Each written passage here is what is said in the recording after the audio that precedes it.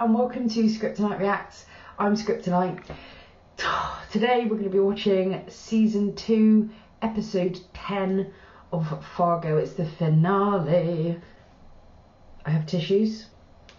I have my blackcurrant squash. The title of this episode is Palindrome.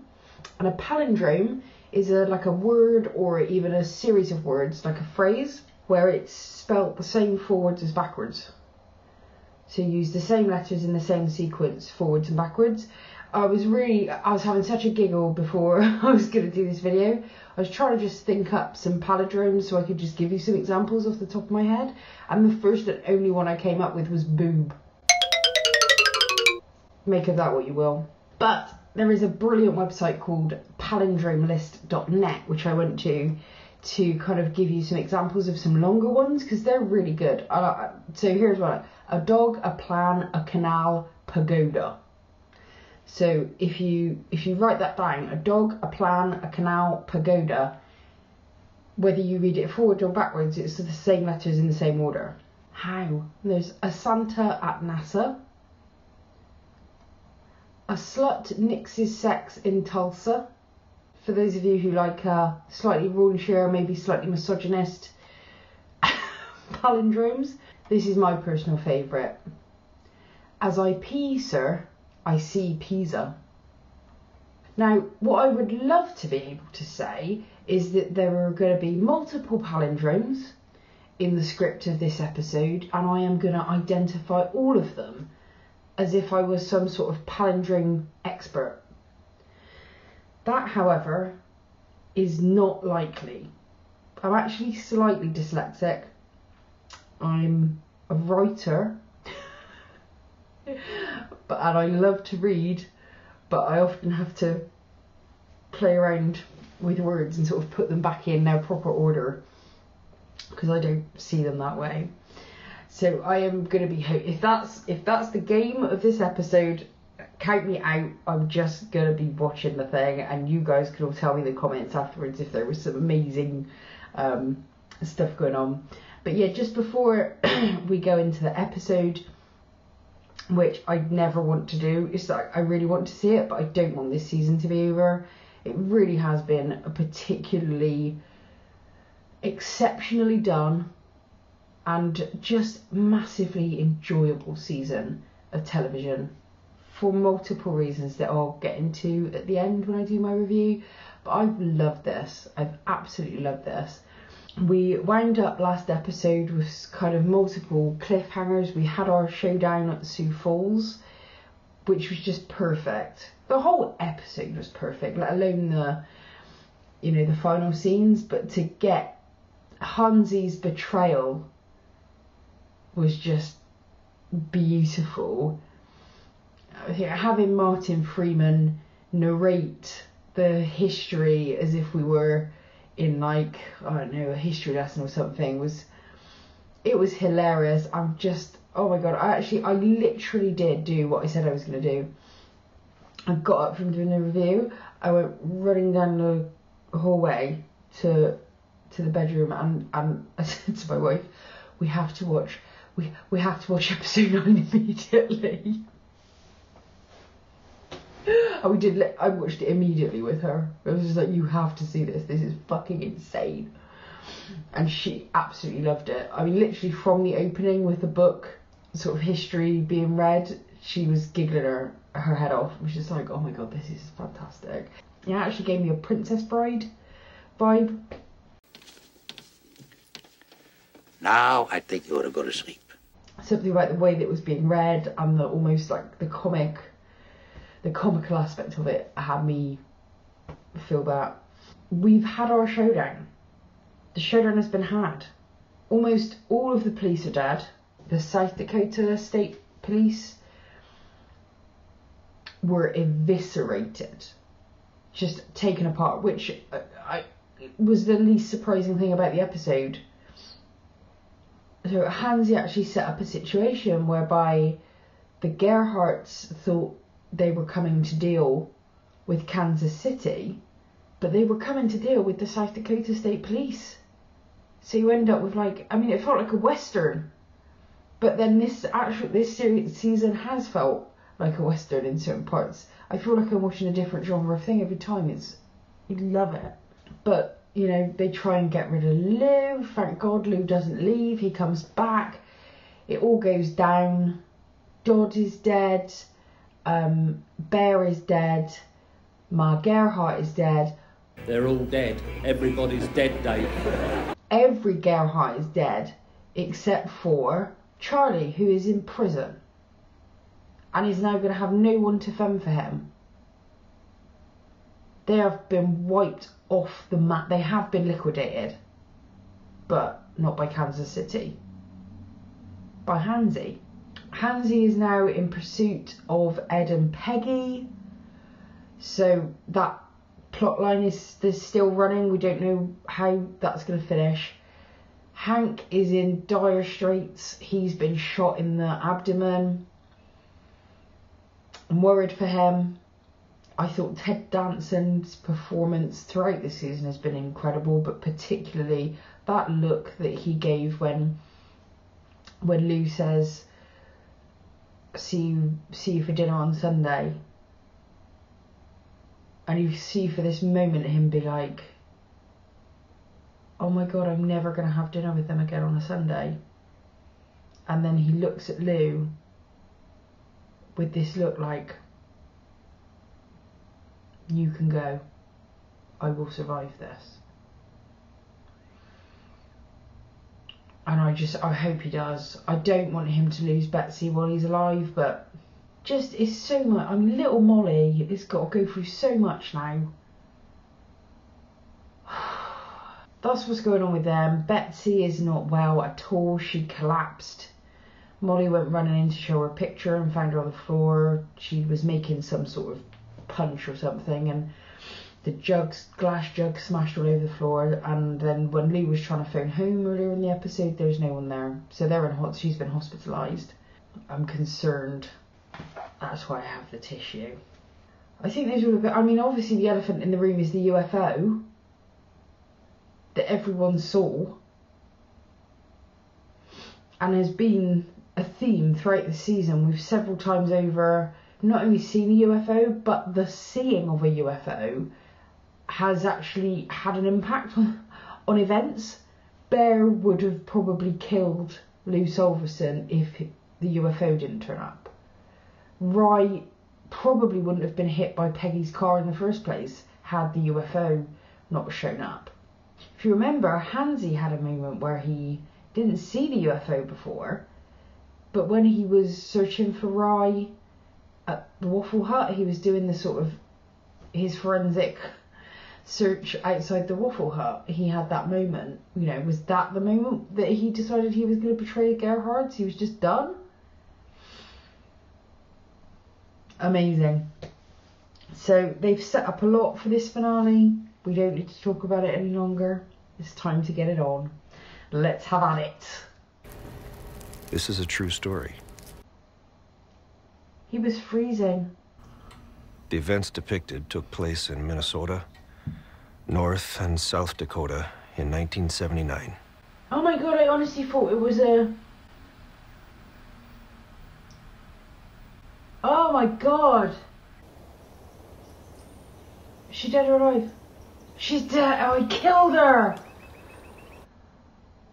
I thought there was going to be a twist.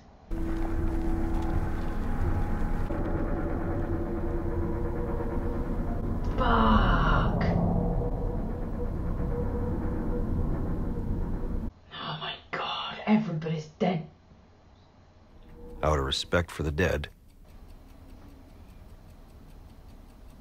Don't do this to me. Fucking hell. Oh God, Molly.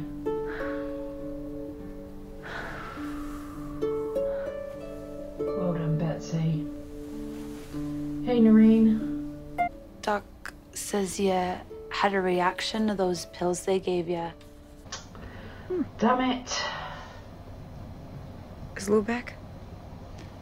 No. And no word either. My dad? Same. No word. She knows. You stay lying down, you. And it's okay. I'll be right here.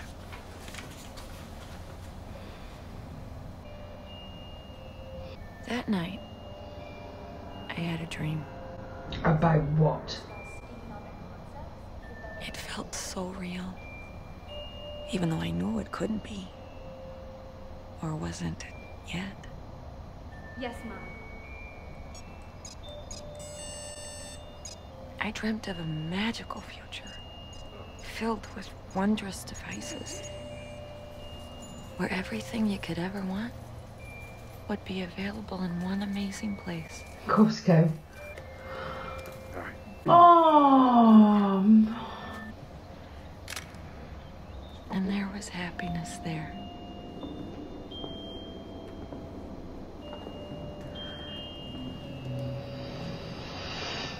Is that Molly and Gus? But then I saw farther still. Years, decades into the future. I saw a handsome older man, his back still straight, visited by his children and grandchildren, people of accomplishment. I saw chaos, a fracture of peace and enlightenment. And I worried that the future I'd seen, magical and filled with light,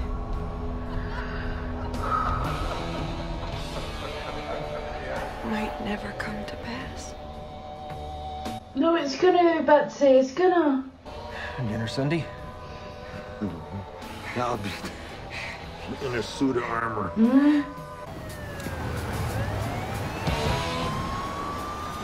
Ah, my God! Just like witches at black masses. What's the trouble, young fella? Oh, shit! Sorcerer of death's construction. Oh, fuck me. Thought Lee was out of this. Can he just get it? Oh, shit.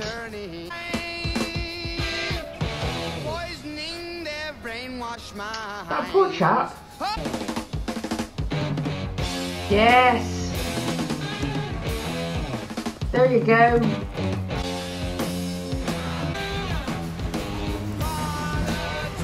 The lights are on, but no one's home.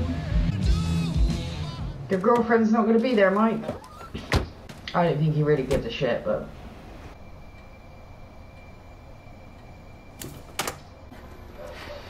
Bothered. Just a little further. Wow. She's amazing. Fuck. Hansi, you are burnt to shit. Why don't you just fuck off? Oh! Okay, I'm gonna use the phone.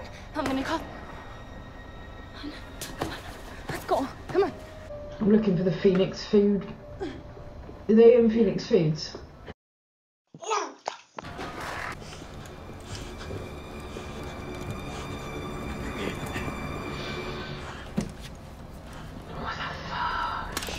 Oh, don't.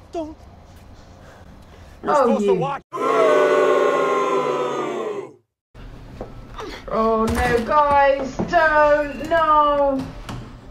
They're gonna freeze to death, aren't they? I don't know it. This is a really stupid idea. She blindsided me, okay? Pack of wolves at the door. I didn't think the bitch. Didn't think she'd be dumb enough to sucker me. She saved your life, you asshole. Sit down. You can do it. Come on. I've got an awful feeling about this for Ed now. I don't think Ed's making out of that freezer. Peg, I don't think we're gonna make it. Don't you say that, Ed Blomquist. We come this far. Even if we get out of this, I don't think we're gonna make it. You and me. Don't say that. Oh. what we've been through. That's what seals the bond, makes us stronger. Peg? No, I know I had my doubts. I know, but I'm sure now. Hey, I'm sure. Will you just let me talk? You're always trying to fix everything. But sometimes nothing's broken. I love you. Oh, I'm never gonna want us to get back to what we had.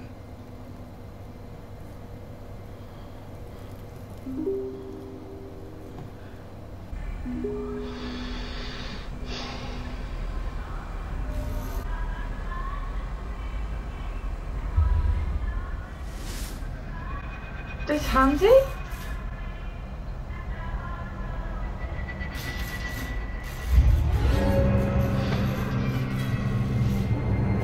Jesus!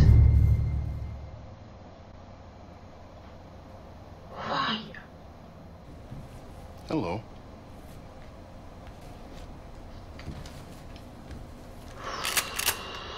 Yeah? Oh, come on. Be reasonable. Come on. It's a little old lady, you prick. I decree no more schnitzel or strudel. Let's get some American food up in there.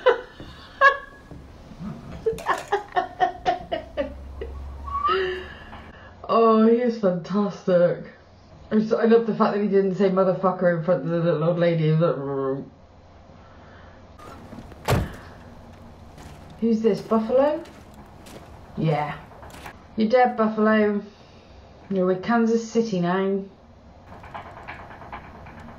What does he think he's doing?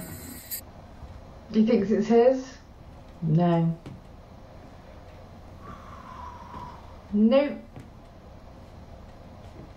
Awful news for you, my friend. Forget something? Well, he caught me. I thought nobody was home. We're here. Remind me which one you are again? Kid Otto had with the maid? You see the shotgun, right? You can afford a real one? Times are tough, friendo. Pause!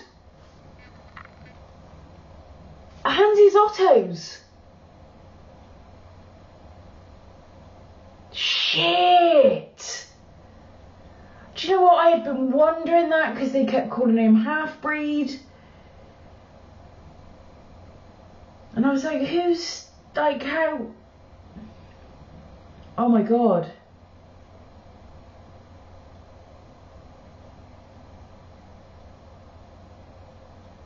Shit.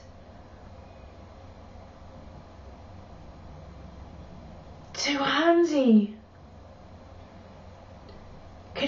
Maybe Hansi's the oldest son. And it's him, he's the one that's taken over. Oh my god.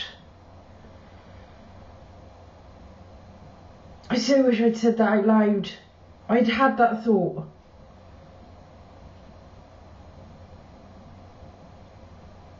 Because I'd even gone round in circles, just like, maybe... I couldn't... First I just couldn't see Otto taking in a kid that wasn't his. Period. He's not exactly a philanthropist. But then I thought, what if it was Floyd's child with someone else? Because I can imagine Floyd at least playing the philanthropist and saying that we need to take in this child that was secretly hers. But no, it was Otto's. With a maid. I'm like, is it the maid we just saw cooking in the kitchen? The one who grassed up Simone to Floyd?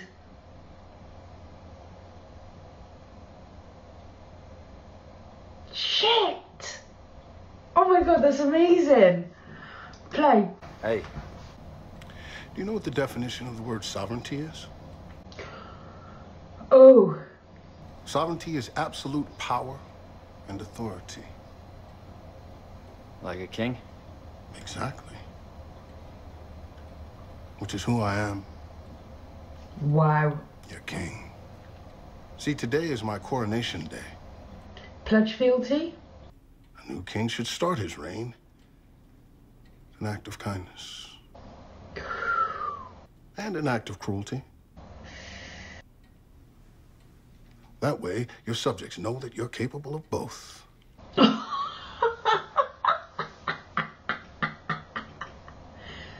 Problem is, Wilma works in the kitchen. She has already received my kindness. To wit, a brand new car. And oh, fuck. All the money that was in that cabinet you were searching. Damn.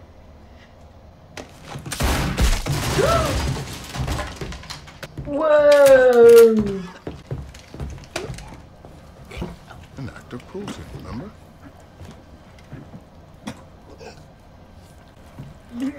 Well, in the morning, we journey home to bathe in that warm champagne that is corporate praise.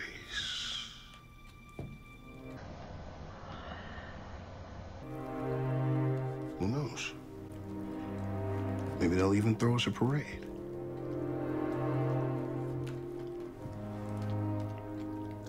I love a parade. He locked it down without doing anything. It's just, he has been so fucking lucky.